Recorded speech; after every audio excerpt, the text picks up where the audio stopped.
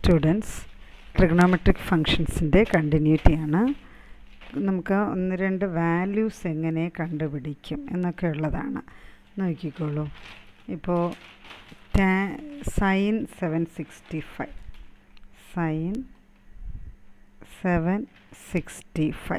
ഇത് കണ്ടുപിടിക്കണം. അപ്പം നമ്മുടെ ഐഡിയ എന്ന് പറയുന്നത് പൈയുടെ multiple plus or minus theta, അല്ലെങ്കിൽ π/2ൻ്റെ multiple plus or minus theta എന്ന് കൊണ്ടുവരണം.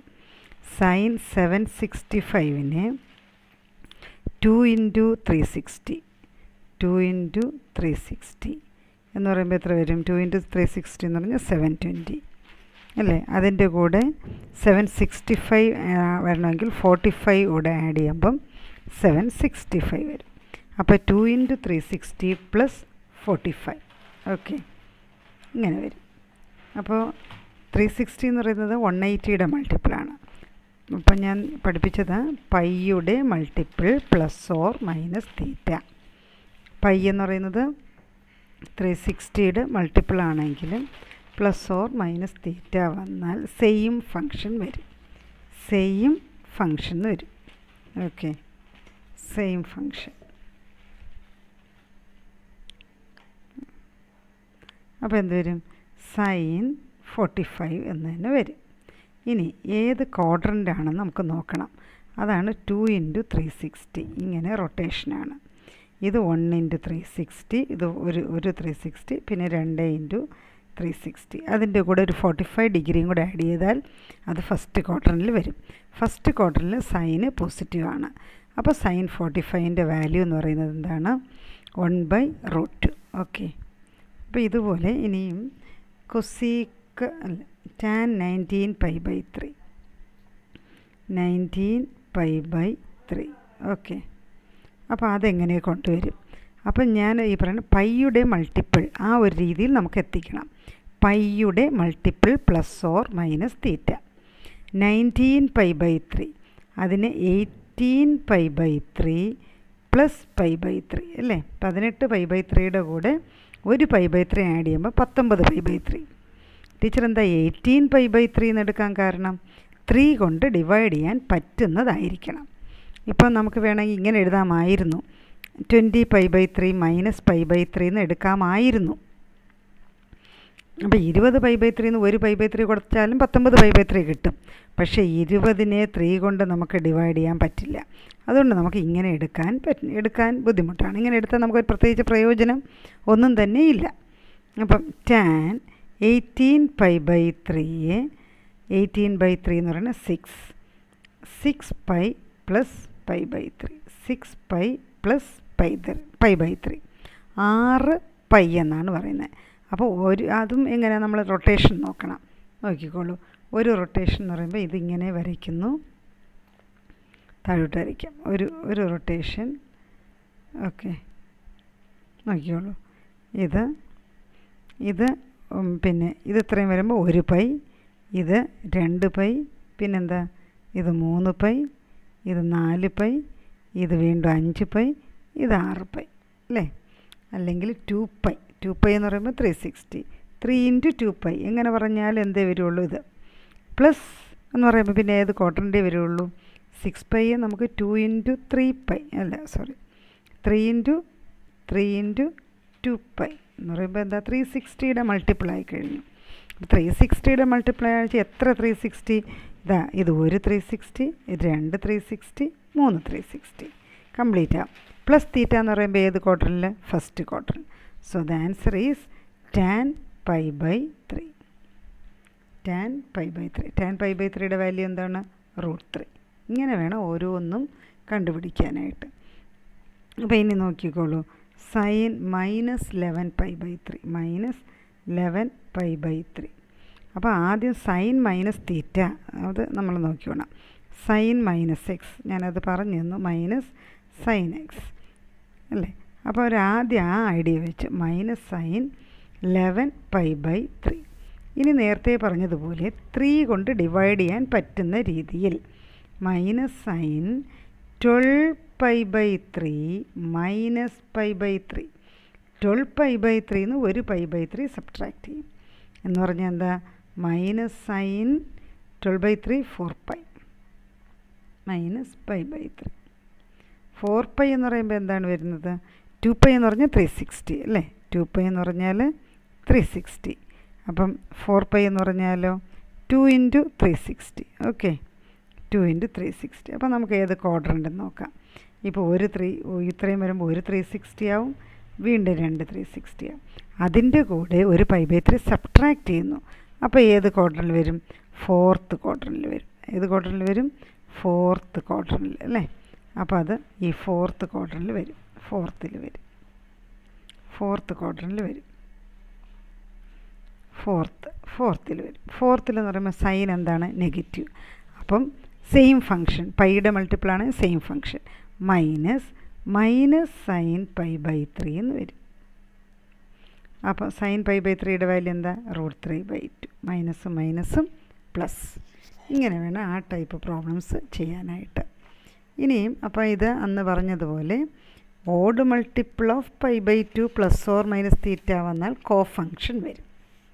ഇനി 1-2 ഫോമുലാസ് പഠിക്കാം. ഓക്കെ, sin x + y ഇതിൻ്റെ ഫോമുല കാണാതെ പഠിച്ചാൽ മതി. sin x cos y, അതിൻ്റെ പ്രൂഫ് തൽക്കാലം വേണ്ട.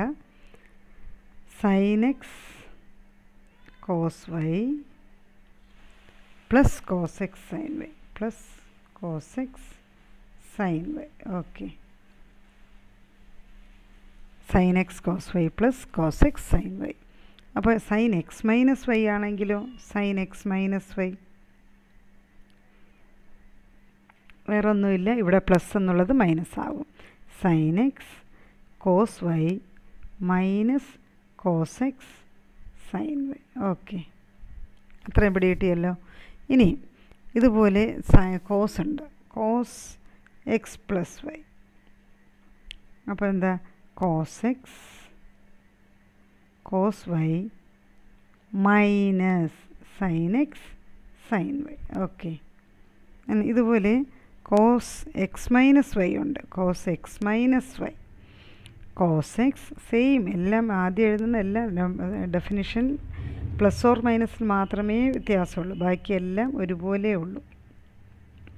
നോക്കിയുള്ളൂ, സൈൻ ആണെങ്കിൽ ഇവിടെ പ്ലസ് വന്നപ്പം വീണ്ടും ഇവിടെ പ്ലസ് വന്നു, മൈനസ് വന്നപ്പോൾ minus.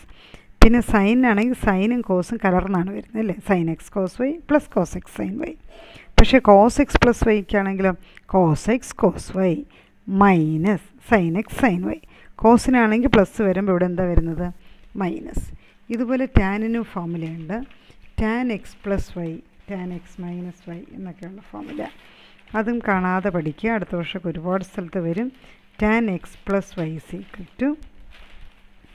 tan x + tan y / 1 - tan x tan y. നോക്കി എഴുതിക്കോണേ, tan x tan y. ഇതുപോലെ തിരിച്ചാണെങ്കിലോ tan x - y ആണെങ്കിലോ, അപ്പോൾ നിങ്ങൾക്കത് മനസ്സിലാക്കാൻ പറ്റും. tan x - y = tan x - tan y / 1 + tan x tan y.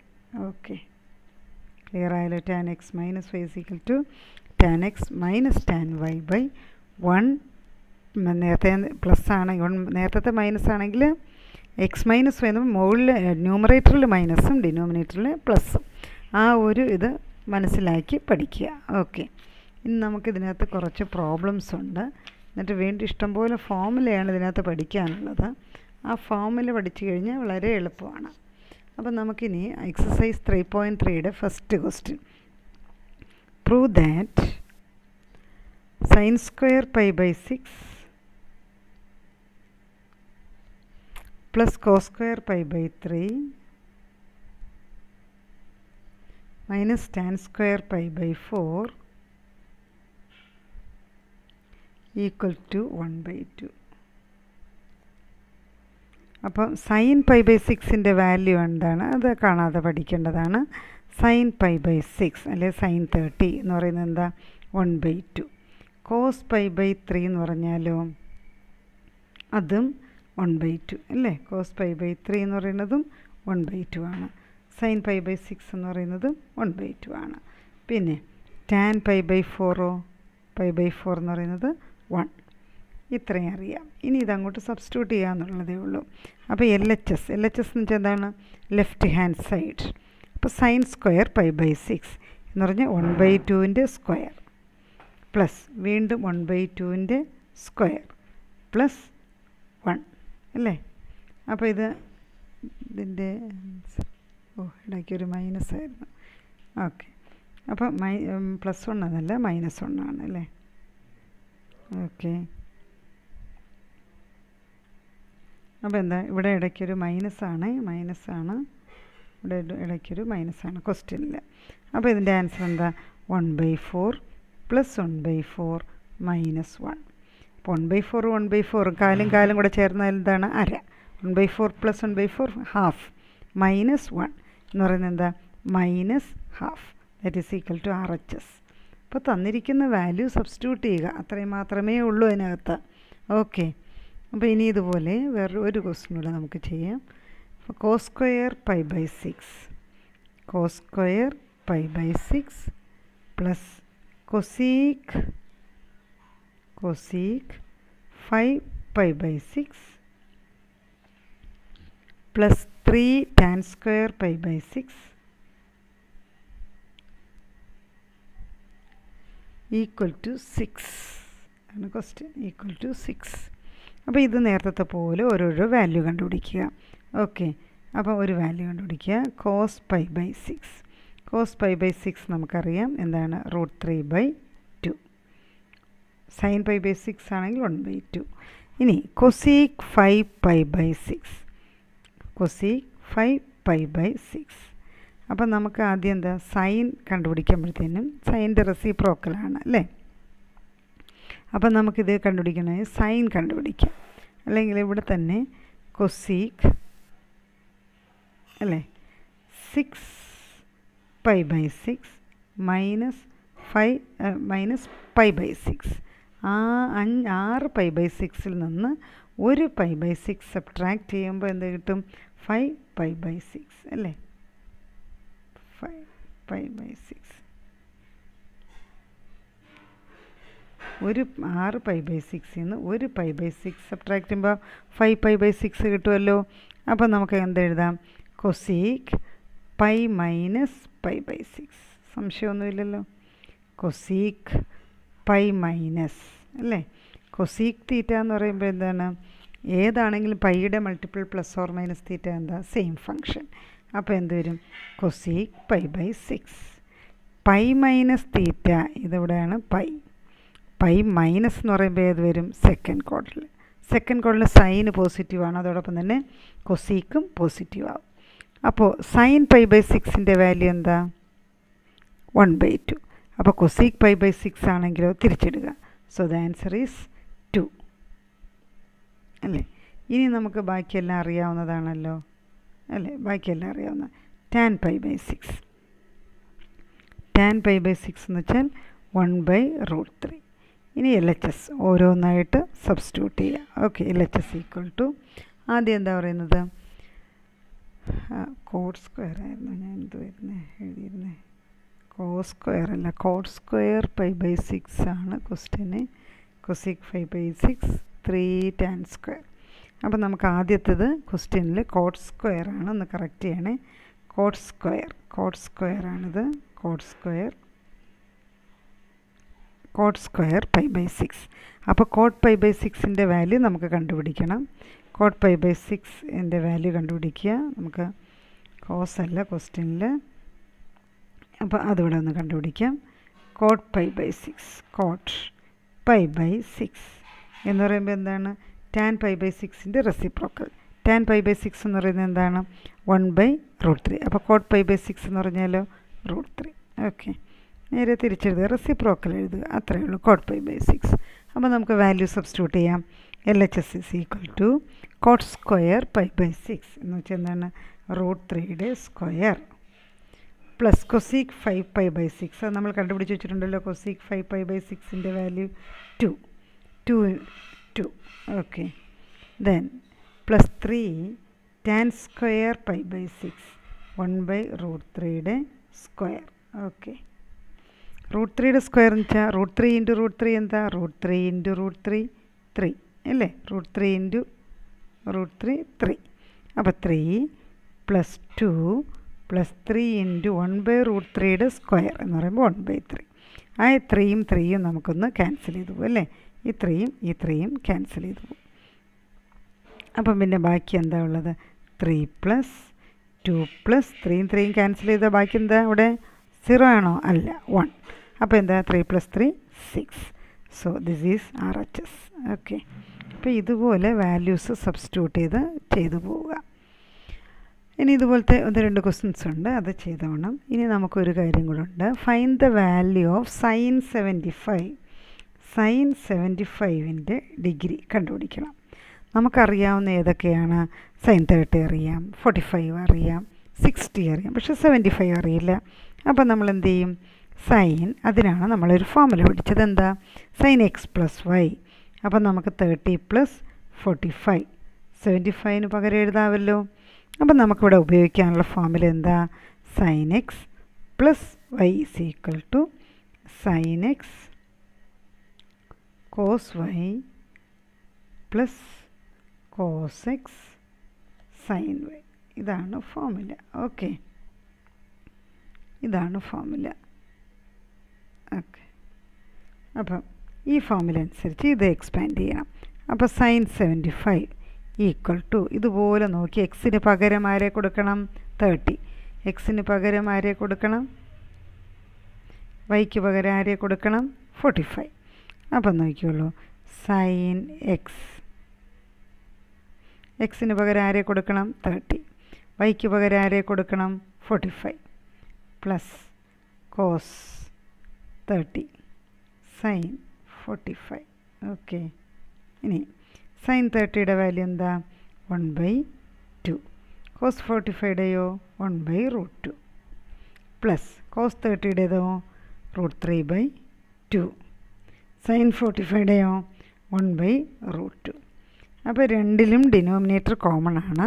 അപ്പോൾ ഇതിന് വേണമെങ്കിൽ ന്യൂമറേറ്റർ തമ്മിൽ മൾട്ടിപ്ലൈ ചെയ്യുക, ഡിനോമിനേറ്റർ തമ്മിൽ മൾട്ടിപ്ലൈ ചെയ്യുക, + √3/2√2. ഓക്കെ, ദെൻ കോമൺ ഡിനോമിനേറ്റർ ആണെങ്കിൽ ആ കോമൺ ഡിനോമിനേറ്റർ എഴുതുക, ന്യൂമറേറ്റർ തമ്മിൽ ആഡ് ചെയ്യുക, 1 + √3. ഓക്കെ, അപ്പോൾ √3 + 1/2√2. ഇതിന് വേണമെങ്കിൽ സിംപ്ലിഫൈ ഒക്കെ ചെയ്യാം. നിങ്ങളിപ്പം തൽക്കാലം √3 + 1/2√2 എന്ന് എഴുതുക. ഓക്കെ, ഇനിയും ഇതുപോലെ tan 15 എങ്ങനെ കണ്ടുപിടിക്കും? അത് നിങ്ങളൊന്ന് ചെയ്ത് നോക്കുക. tan ഏതിൻ്റെയാ? 45 - 30. അപ്പോഴും നമ്മൾ ഏത് ഫോർമുല ഉപയോഗിക്കണം? tan x - y യുടെ ഫോർമുല ഉപയോഗിക്കുക. ഓക്കെ, അതൊന്ന് ട്രൈ ചെയ്യുക. Thank you.